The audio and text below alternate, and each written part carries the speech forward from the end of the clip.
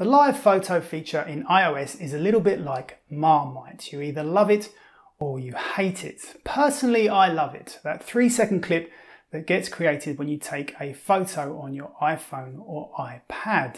However, I know it drives many of my friends to distraction, especially when they think they've turned it off only to go back into the camera app to find it's been re-enabled.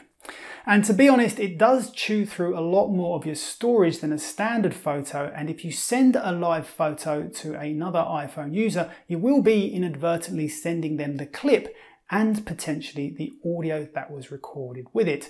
So I can understand why some people would rather have it disabled. So how do you turn off live photos permanently? Well, the key is to check the preservation settings within the camera settings. And to get there, you open the Settings app, scroll down to Camera, and then click on Preserve Settings. At first, these settings may appear a bit counterintuitive. You may think that by disabling the option here, you will be disabling live photos, but that is not the case.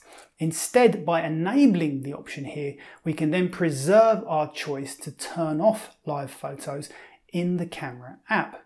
So having enabled this setting, we can go back into the camera app, and this time when we turn off live photos, our preference will be preserved. We can test this by restarting the phone. If I quickly give the phone a power cycle and go back into the camera app, we can see that live photos are indeed still disabled.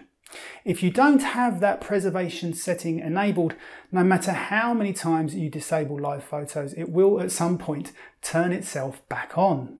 So that is how you permanently disable live photos on your iPhone and iPad. If you found the video useful, I'd appreciate you giving me a like and hit subscribe for lots more quick tips like this one. Until next time, thank you very much for watching.